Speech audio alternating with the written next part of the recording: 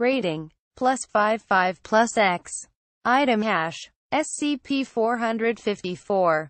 Object class, safe. Special containment procedures. SCP-454 should be kept in a plastic bag with a thin piece of acid-free cardstock. It can then be contained with standard procedures and minimal security. There is no need for psychological containment. Description: SCP-454 is a comic book titled The Crypt of Terror. The front cover has the picture of a female nervously looking around, with a shadowy figure some distance behind her. The price is listed as 10 cents and the issue number is 17.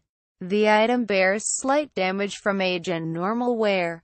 Although the cover mentions a werewolf, the story does not. Showing a subject a photograph of the item will not trigger an attempt to obtain it. It has no unusual physical or mental effects on subjects who have seen no more than pages of the interior. Such subjects experience a mild desire to read the item, but it is no greater than that provoked by any other interesting item. The interior story of the comic, as far as researchers are able to deduce, concerns a woman being stalked by a mysterious force. Julia, the protagonist, refers to the force only as him. Much of the story concerns Julia's efforts to escape him. She finally believes that she has bested it, only for it to data expunged. The first and last pages also bear a number of advertisements normal for 1950s-era comics, which do not display the item's primary effect. If a subject who shows normal levels of empathy begins to read the comic, he will become more and more interested in it, expressing fear and relief as the story progresses and finally horror when it ends.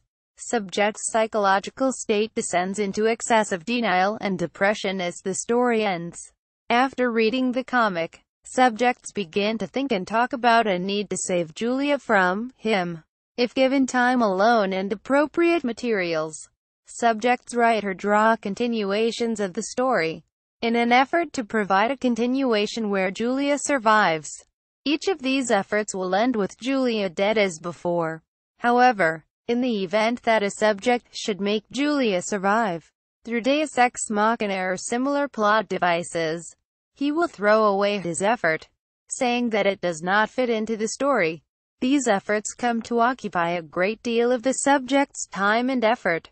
Percent of subjects suffer from severe depression, becoming withdrawn and uncommunicative. Higher than normal rates of suicide have been observed. Interviews with subjects and study of notes left behind show a sense of helplessness and of having failed Julia. Subjects with a history of data expunged undergo an additional event. The subject will write himself into the story, claiming to have found the perfect way to save Julia personally. Approximately % of such subjects are subsequently found data expunged. Misogynistic or low empathy subjects display no psychological effect and show no interest in the comic or the characters after reading. Addendum: in a recent experiment, D-class personnel with normal levels of empathy were instructed to read the comic and placed in isolation. After attempts, one subject claimed to have found a way to save Julia.